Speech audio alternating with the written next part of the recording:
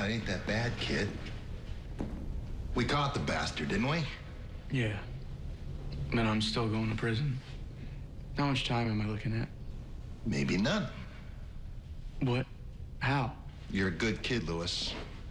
Too good to be rotting in a cell for a few bonehead decisions. So from now on, I'm gonna personally see to it that you got someone looking out for you. You got a cool role model. You mean Mr. Castle? No. Me.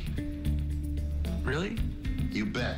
First thing I'm gonna do is I'm gonna use my pull to get the mayor to ask the DA to reduce your sentence down to probation. You've got that kind of clout with the mayor?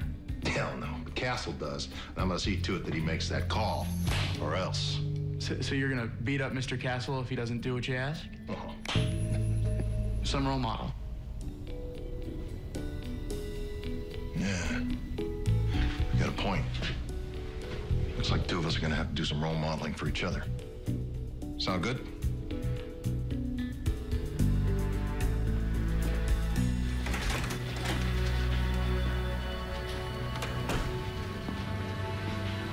Uh-oh, you got that dumb look on your face again. I don't know. I'm just confused about Beckett. That makes two of us. I mean, how's a hot lady like that fall in love with a guy like you? Especially when it's a real man like me running around. Okay, Slaughter, you know what? I'll take a lot of crap from you, but not about Beckett. It's not a joke to me. Just trying to get your attention, Sherlock.